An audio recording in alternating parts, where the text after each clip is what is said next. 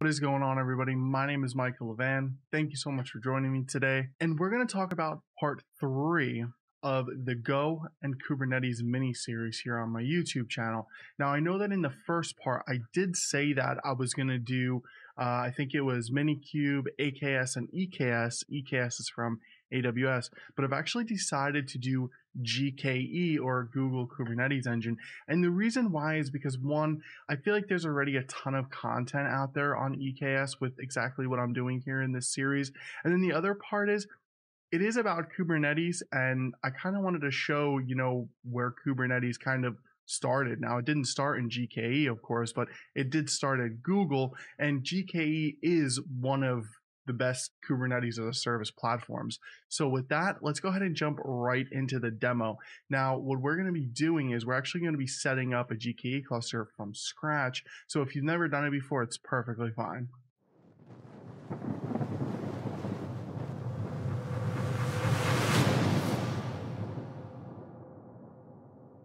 So I'm on my GCP account here, and if you don't have one, what you can do is you can sign up for 100% free.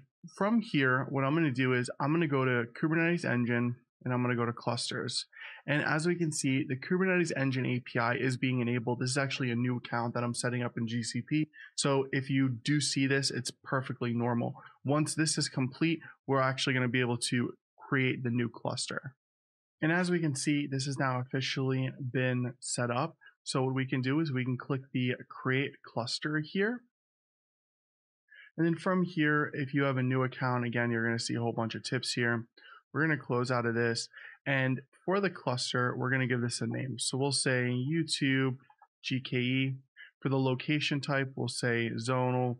And we'll go to, let's see, we have US Central. We'll go to US East 1B. Now, of course, depending on where you are in the world, you're going to want to kind of play around with that in terms of the regions, but just for development purposes, it doesn't really matter. It's perfectly fine. So we can choose what GKE version we want to use. So we'll go to 117.13, and then we'll click create. And literally just like that, our Kubernetes cluster is now being created. It's pretty straightforward, probably the most straightforward Kubernetes as a service type of environment like this. So let's go ahead and pause the video. We're going to wait a few moments for our GKE cluster to be configured, and then we'll be right back. And we can now see that the GKE cluster is now officially created. So what we're going to have to do to connect to it is very much like we had to do with the AKS cluster, where we had to use the Azure CLI. We have to use the Cloud SDK for Google. So we're going to go to install Cloud SDK. And then what we can do here is, here's the installer here for Windows. Now, depending on what operating system you're on, you'll have to choose the best one, but I'm on Windows. So I'm going to click Cloud SDK installer. And then while that's just downloading, I'm going to go back to the GCP platform. And here are my clusters here. I'm going to click on this installation right here, move this to this screen. So I'm going to click next. I agree. Single user, that's fine. And then where we want to actually store it, we'll click next here. And then we'll go ahead and we'll click install.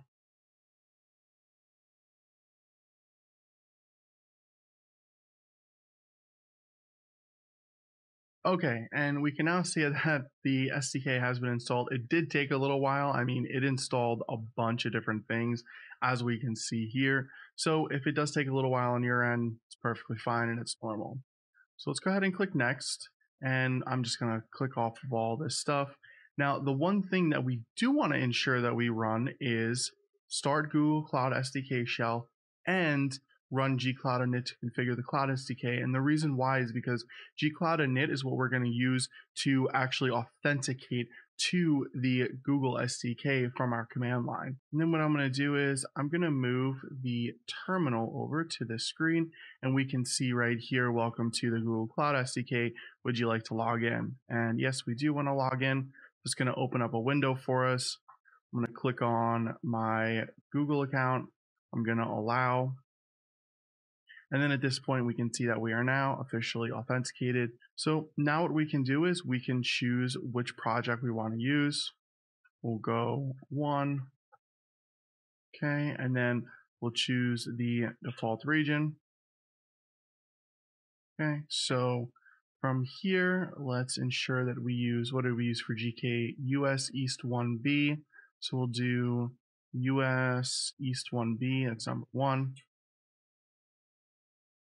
Okay, so now we are officially configured. So now what we can do is we can connect to our GKE cluster.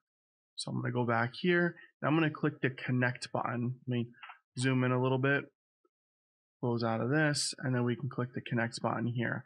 So as we can see, we can run this right in Cloud Shell if we want to, or we can copy it and run it locally.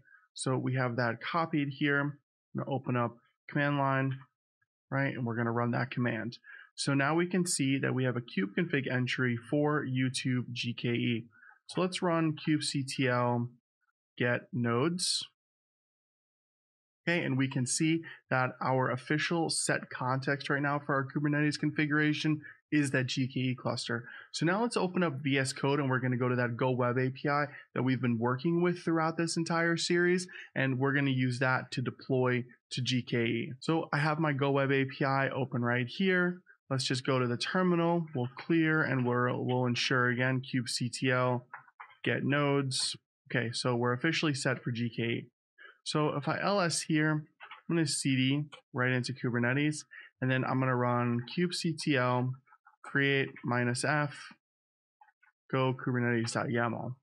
And as we can see, our deployment is being created. If I run kubectl get deployments, okay, we can see that they aren't ready just yet, but we're going to give it a few moments and then they should be ready to go. All right, we'll just check that again. We can see that our deployments are up and successful. So now let's run kubectl get service, for example, and then we can also see that our service has been created. So now let's head back over to the GKE portal. And what we're going to be able to do from this cluster here, we can go to workloads and we can see our application running inside of a deployment. We can see all the different overview here based on different times. We can see details of the entire configuration. We can even see the YAML used for this configuration, which is quite cool. And then even if we want to, we can actually open up kubectl from the terminal here. We can click edit.